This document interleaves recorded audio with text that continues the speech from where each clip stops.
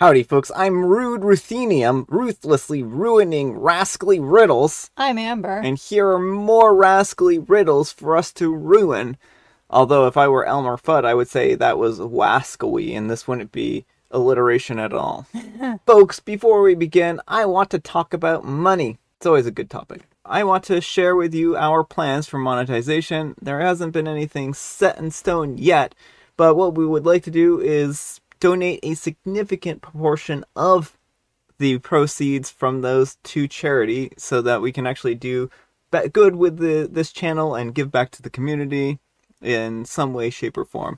So we haven't decided on all the details on that yet, but we're working through it. So just to give you an update on exactly where that ad revenue is going to be going. And as for the rest of the money, it'll either go towards the channel or towards helping to secure Amber and I's future so that we can continue to produce videos here. So let me know what you think of those plans and maybe I'll put a poll out. So let's get started. Alright folks, our first letter on this Sunday morning special is titled, "Am I a Jerk for Joking About My Husband in Front of Our Work Colleagues After He Refuses to Socialize?" About a month ago, I, a 38-year-old female, was promoted to a higher position at my job. I am now a more senior position than my husband, a 41-year-old male, at work. My husband has always told me how happy he was that I got the promotion, but sometimes I get the feeling that he's embarrassed that I'm technically his superior now.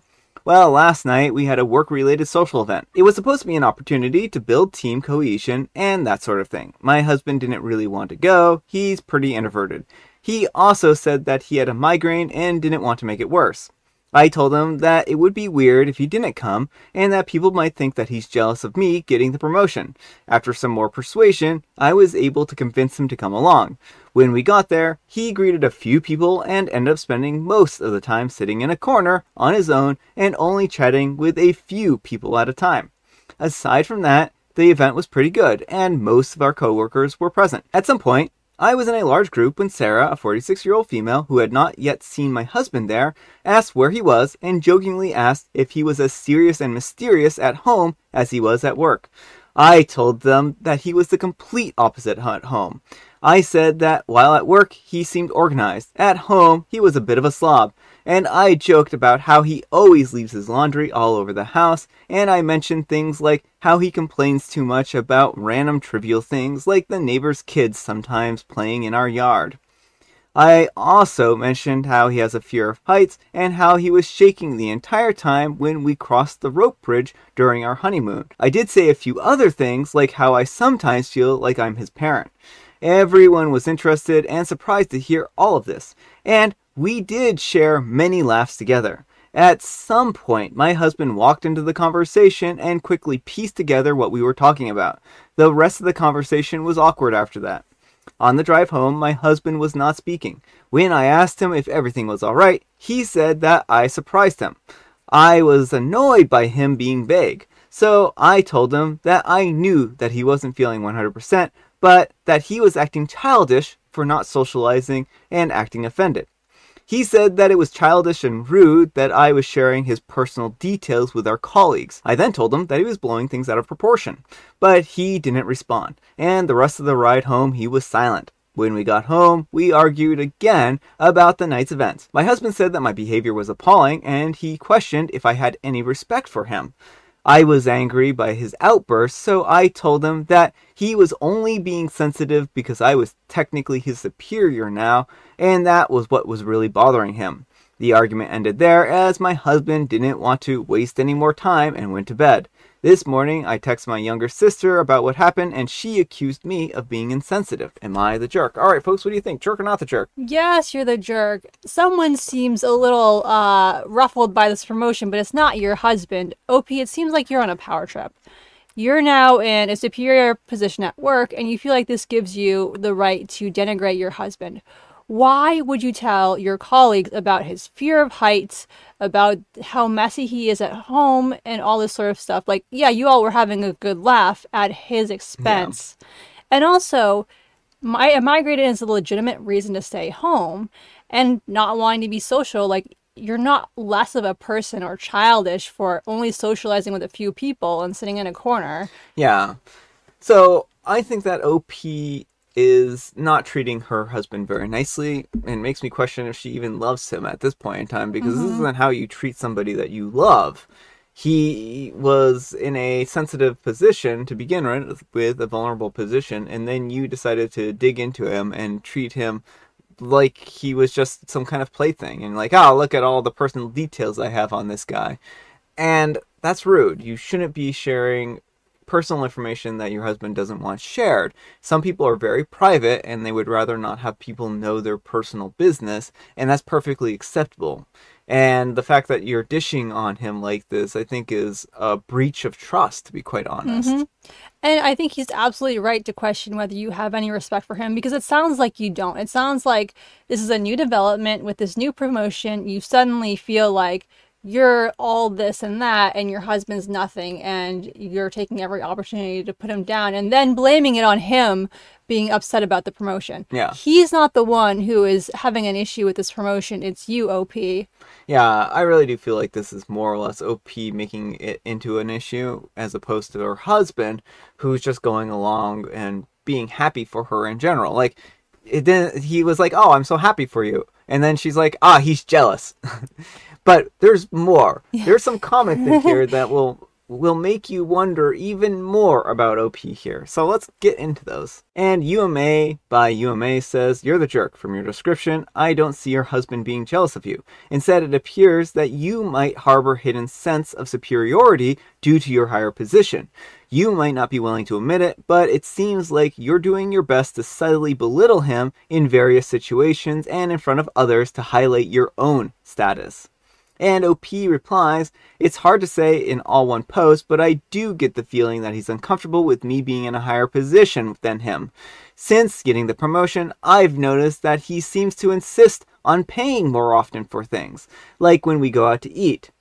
Also, he's been complimenting my cooking a lot lately, which I have interpreted as his way of trying to reestablish what he thinks are traditional roles in the household.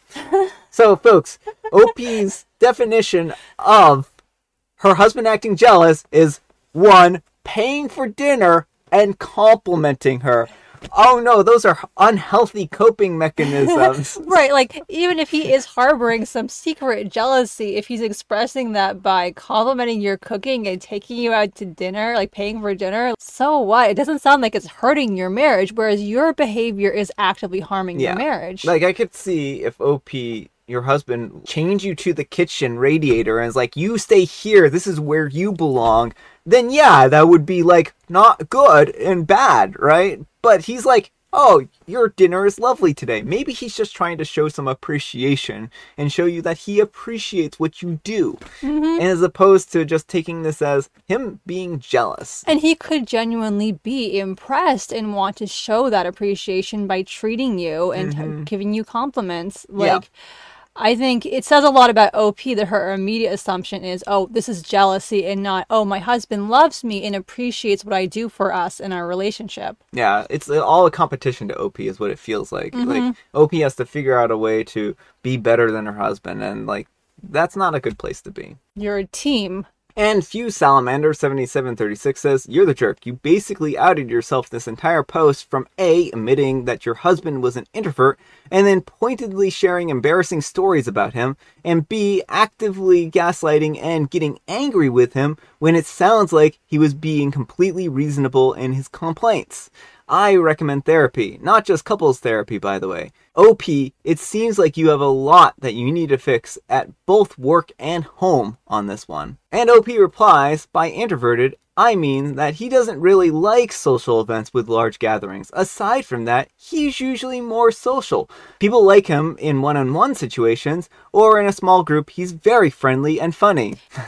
Which is an introvert right there. And it sounds like he was doing that. He was talking to people in small groups. He just didn't want to be part of the giant social thing. And OP's like, that's childish and immature. How dare you only want to talk to people in small groups? Like, if he had made a fuss about it and just stood in the corner with his face in the corner, then I could be like, oh, maybe OP has a point here. Maybe he's acting childish. Why are you standing in the corner? I'm here because my wife told me to be. Pew Salamander 7736 says, yes, that's the definition of introverted. Aside from that, A lot of introverts can be very socially adept. The difference is that most social interactions are followed by a borderline mandatory need for alone time to recuperate. Does your husband practice this? And OP replies, he does typically need to rest and separate from people after most social things. So introvert. And Livid Test 8575 says, info, do you even like your husband? And OP replies, of course I do. He's a great person, and I love spending time with him. You don't show it, OP. Well, and OP doesn't even talk about all the great things that she likes about him, other than, like, oh, he's acting childish. It just sounds like an ego. Like, this entire thing is all about her and her promotion, and her... And I think, again, a lot of this is probably subconscious, but she either consciously or subconsciously sees her as superior to him now and is acting on that. Yeah, and instead of telling embarrassing stories about your husband, maybe you should have stuck to things like how great your husband is and all the good things he does at home. Right? Exactly. You could have praised him, and you could have told stories that are funny for both of you, because you might have stories that are funny for both of you. Yeah. Like, those are fair game. Exactly. Alright folks, our next letter is titled, Am I a Jerk for Refusing to Pay for My Sister's Wedding Dress After She Ruined Mine? Hey Reddit, I'm a long-time lurker, first-time poster. This situation has been eating me up, and I'd really appreciate some outside perspective. So, I'm a 28-year-old female, and my sister is a 26-year-old female, and I have had our ups and downs, as most siblings do. However, we've been really close the past few years, and I was so excited to have her as my maid of honor for my wedding last year. Flashback to my wedding, I had this beautiful dress that I spent a fortune on. After the ceremony and during the reception, I noticed some red wine that had been spilled on the bottom of my dress. I was devastated. I later found out from a bridesmaid that my sister had accidentally knocked over her glass of wine when she was trying to take a funny photo. She didn't come forward about it and didn't even apologize when I confronted her. Fast forward to now, my sister is getting married, and she's fallen in love with a dress that's way outside of her budget.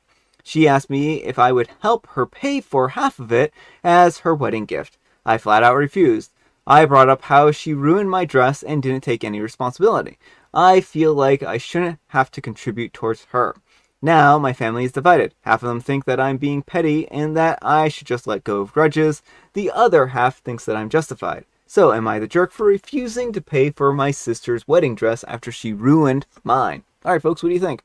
No, you're not the jerk, but I think most of those posts, you didn't even need to specify. Like, even if your sister was the nicest sister in the world, you still wouldn't be obligated to pay for her wedding dress. I think the fact that she's done something hurtful, of course, you don't want to do something for someone who has done something hurtful and doesn't even see the harm in what they've done.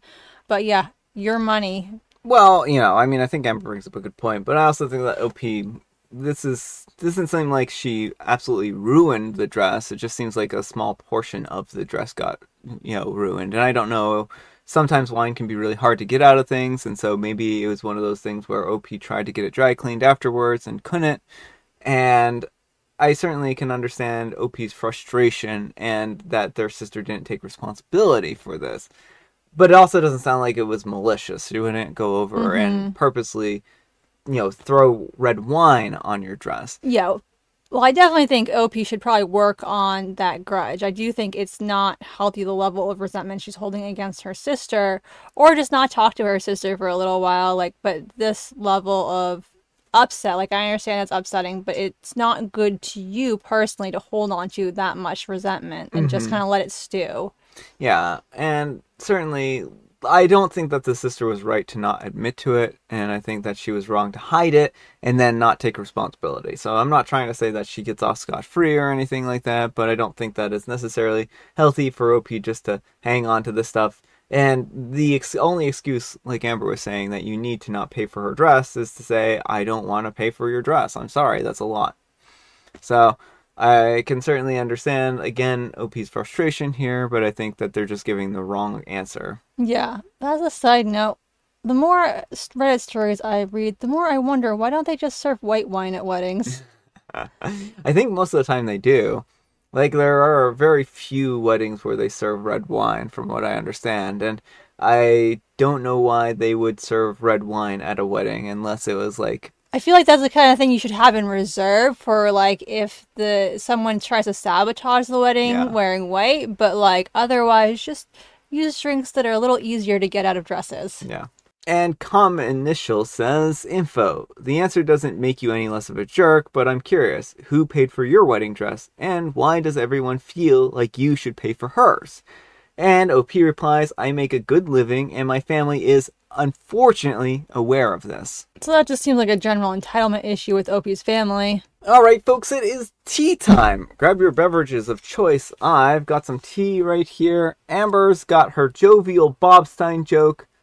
Where is a monster's favorite place to swim? I can tell you exactly where a monster's favorite place to swim, Amber, because I'm friends with a lot of monsters and they don't like swimming at all. And so their favorite place to swim is not to swim at all. Lake Erie. Yeah? No. And I've got licorice spice. Alright folks, that's all the time we have for today. Thank you so much for watching. Happy, spectacular, special Sunday. I hope this Sunday is special for you as it is special for me. Amber, we need some kind of moral advice and or guidance. And please, please have it in the form of a whoopsies. Maybe OP in the first story should seriously consider going to therapy to work on their issues. Oops, did I say that out loud? I would have said that out loud anyway. I couldn't think of anything. Thanks so much for watching, and we'll see you all tomorrow. Bye.